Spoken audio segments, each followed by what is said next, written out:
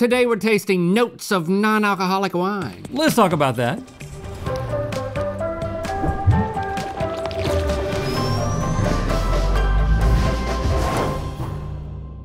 Good mythical morning. All right, we're still getting into the new year, which means that resolutions are still in play. Yes, at this point. Well, here's the thing.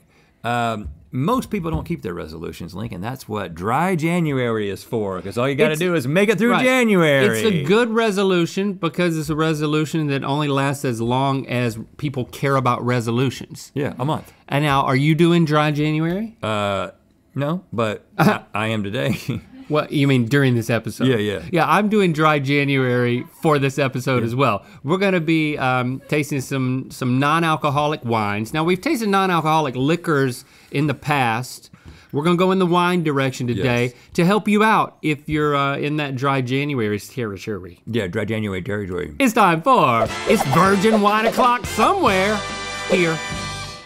As you can see, we can't. And welcome back, the Helmet Flavor Taster. I'm so glad it's back. HFT 3.0 for 2023. Dude, I'm just gonna be honest. I hate this thing. Yep, you've let all of us know that many times. I mean, why do I look like so short and shrimpy? Like I'm being pushed down. I don't like being attached to you. That's very clear. You think I like being attached to you? I just don't talk about it as much.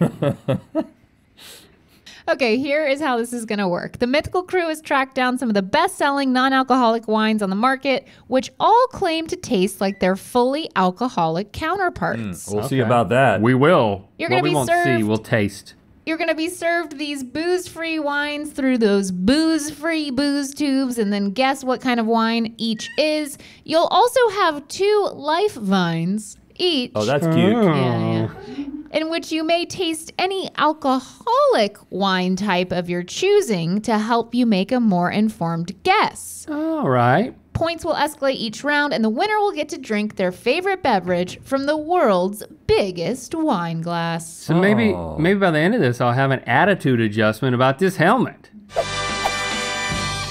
Okay, now before Chase pours your first sippies, What up, Chase? I want to remind you of your options here. It could be a Cabernet Sauvignon, Oh, yes. Merlot, Prosecco, Moscato, Chardonnay, Sparkling Rosé, Okay. or Sauvignon Blanc, or Pinot Noir. Oh. I was so concentrated on saying Sauvignon that I Sauvignon almost missed Blanc. Pinot. Pinot. This is not a dry Noir. episode for me. Let me just say. that's All right, right. Chase, let's taste it.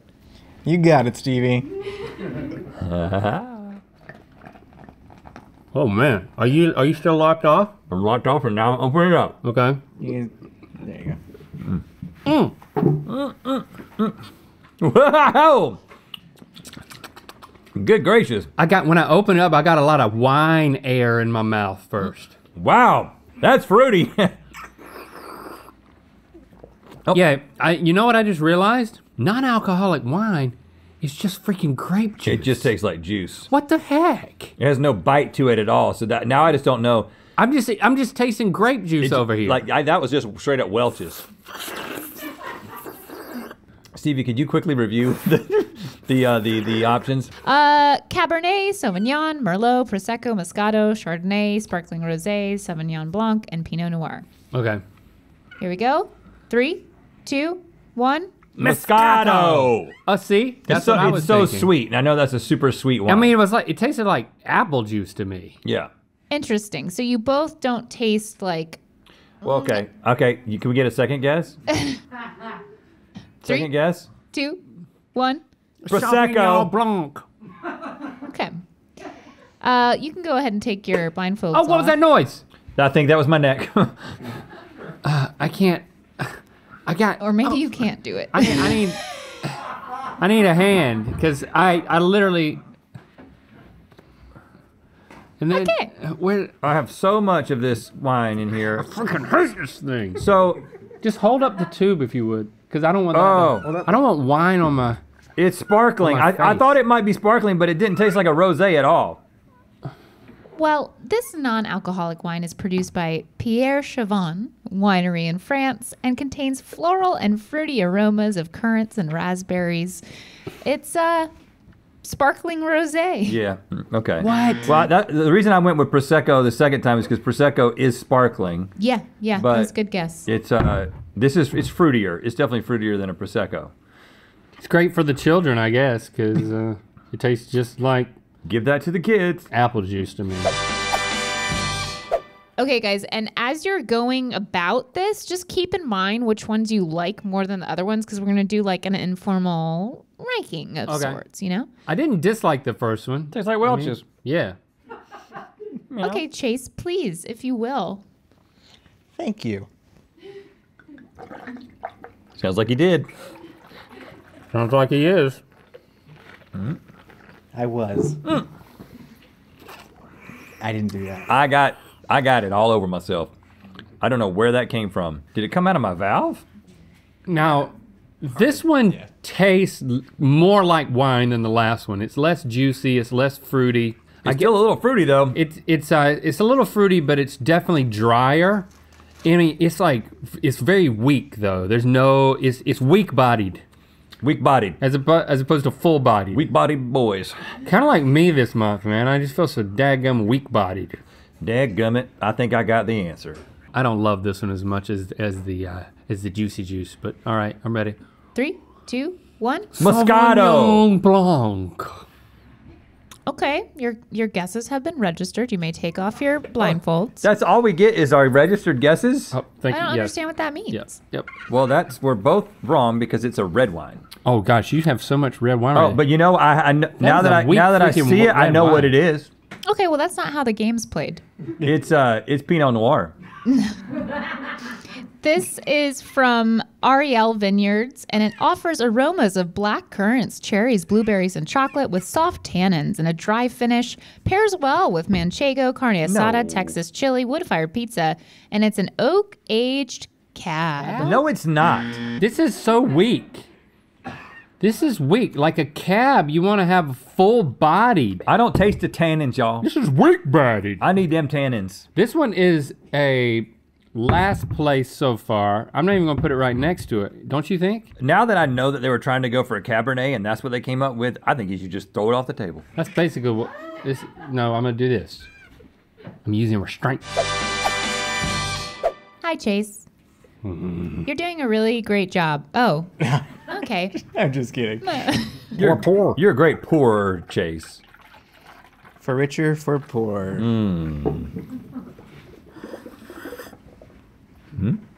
Oh, this is weird. Oh, Strange. yeah, tasting. yeah. What in the world? This doesn't taste like anything I've ever had. Notes of farm hay. Yeah. Okay, here's the thing. Now I'm trying not to taste what it tastes like. I'm trying to taste how far off that tasted like Cabernet a second ago to then try to dial in how far off this is from what it's trying to be, if that makes sense. You can use a life vine if you think it's something. It's growing on me. It has a characteristic of wine that the rest of them haven't, but I don't want to tell you what it is. I would like to try an actual wine if you don't.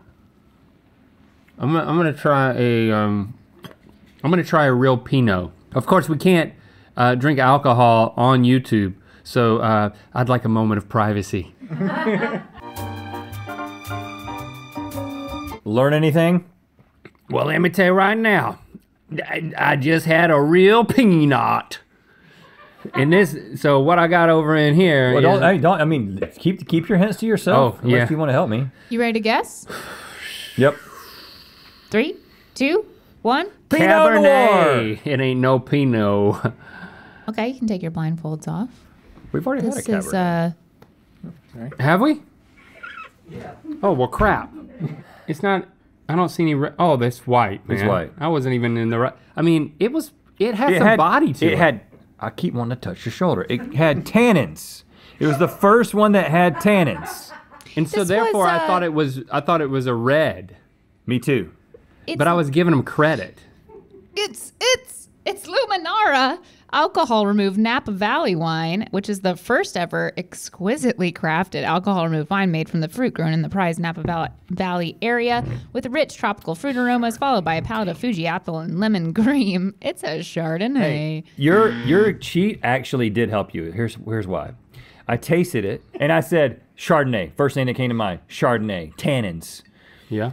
Then I was like, maybe it's a Pinot. And then you requested a Pinot and I was like, oh, he's tasting Pinot too. Gotcha. So Now this one grew on me, so I'm gonna put it in second place. I think it's the best one. Because you can't put Welch's first, man. I mean, you can't put the one that tastes like juice. I Yeah, mean, you might as well just get juice. this has the characteristics of wine. Put it in third place. You know what? It has sort of a Pinot quality to it. Okay, you know what? We're celebrating dry January here, doing a not so great job of tasting non-alcoholic wines. But the team over at sport.com, they're coming right at you for dry January too, telling you the best mocktails, the canned mocktails actually, and the best non-alcoholic beer and whiskey. So listen, if you want to get like some legitimate opinions that aren't just two guys wearing a contraption and blindfolded, but Hey, people this really demands respect. but people who are like looking at it and tasting it at the same time, head over to sport.com to supply all your non-alcoholic alcoholic beverages needs. But I'm not gonna take all of the blame here. I'm gonna put some of the blame on the non-alcoholic wines that we've been tasting. Yeah, they're not doing a great job. I mean, we're at this. guessing red for whites and whites for reds Yep. and non-sparkling for sparkling. And we're It's just- both doing it, so it's just- proven that it's bad. They're bad. I'll take some of the blame here too. And the poor- No, Hey. Chase. about No, this. you're Gosh, doing and look at great what as Chase- established. Okay. Please show us your skills.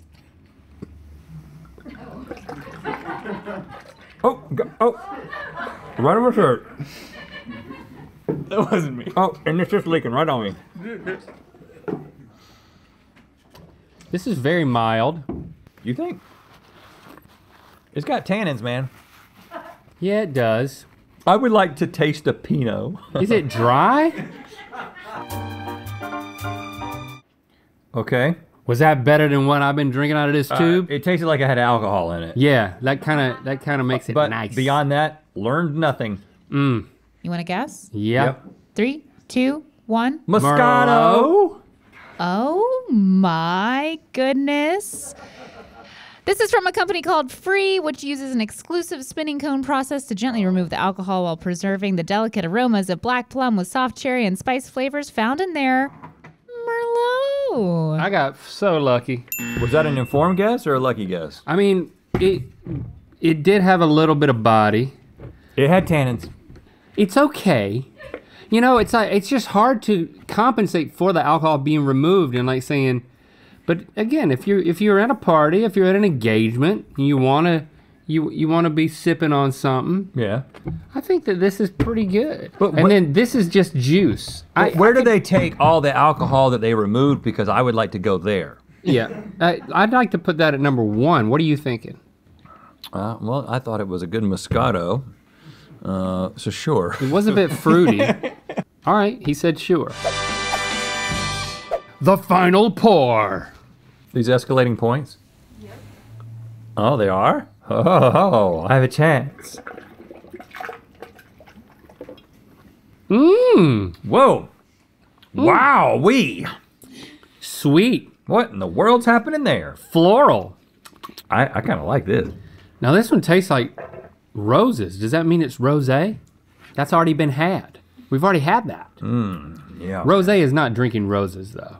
Okay, I got to guess. I don't even need a life vine, I don't think, because I don't want to give you any more hints than you might already have. Ready, Link? Yeah. 3, 2, 1. Moscato! That's got to be it. Yeah, see, I put a little defensive maneuver on you. Yeah, that's got to be it, man. Okay, we have another wine from Free, which opens with gorgeous aromas of rose petals and peaches, framed by a palette of sweet, creamy flavors and a lovely lingering finish. It's a Moscato. Yes! I fended off your assault, Rhett. I actually didn't. You're getting leaking right all over your shoulder. Oh, crap. But maybe it heals. Yeah. it's Maybe wine the heals. sprinkling of the healing gonna fix my collarbone. I quite like that one. Moscato. It's at least number 2. Yeah, move it over there. Let's move these down. So yeah, the disappointment that is Ariel stays at the bottom. But check it out, look at the top two, are the same brand. Pierre Rosé is just buy yourself some apple juice, in my opinion. The Chardonnay has tannins. But listen, both of the top ones are this, is it free or fray? Free. Free, they're not free though. I assume you have to pay for them. True happiness lies in the But freedom this brand to be is yourself. doing something that the other brands is not doing. Okay? Grammar. That's right. So I won, huh? Yep. All right, so shout out to Frey and shout out to May. I get to sip my favorite beverage, which is a ginger grapefruit yerba mate, not a sponsor, from a big ass wine glass. That's my favorite beverage too. Oh, well then you'll enjoy watching me sip it like you normally do at lunch. Whew. You get it? See that? You see me? I can't. I thought that was your good arm.